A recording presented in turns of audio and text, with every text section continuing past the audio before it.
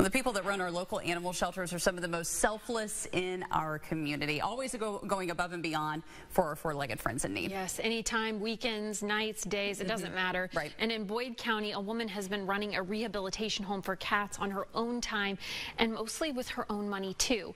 WSAZ's Lisa Feinstein introduces us to this week's cat-saving hometown hero. These little guys and gals look happy as can be. Very different from how they were found a few days ago. They were all just abandoned at the side of the road in a box. These kittens have new chances at life because Kayla Akers dedicates most, if not all, of her free time to saving cats and to rehabilitating feral cats. We go in with traps and we trap Mom. We have her spayed, and then 2 to 3 days after her spay, we bring her back and we release her.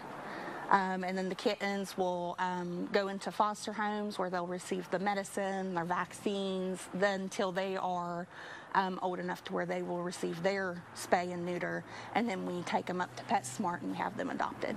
When homeless cats roam in the community without being spayed and neutered, they can have multiple litters. With no one to care for the litters, it adds to a growing population of animals in need. It's a really big problem. I usually get anywhere from 10 to 20 messages a day asking for assistance. Akers is a wife, a mom, and a full-time student studying to become a veterinarian.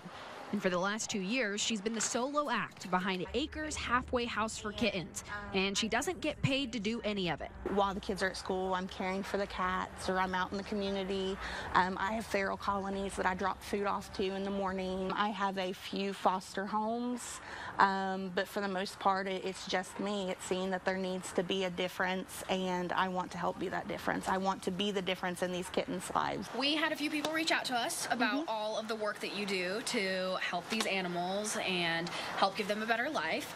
So you have been nominated as this week's WSAZ Hometown Hero. Oh my goodness. It feels like I have a purpose. You know, I'm beyond being the house mom with 3 kids. You know, I'm doing something that's beyond myself, and I've met some amazing, wonderful people along the way. People, and of course, a lot of cats. It's hard not to get attached, but it's amazing to know that you took this itty-bitty little thing that had no life, had no future, and you got it to the other side of it, and now it's going to find a home. Lisa Feinstein, WSAZ, Boyd County. Oh my gosh, they are so The video at the end was cute. great. And Kayla has a Facebook page and a website where she keeps the community updated on cats that she's helping. So if you'd like to donate to her shelter or help her with fostering, I'm sure she'd love the help.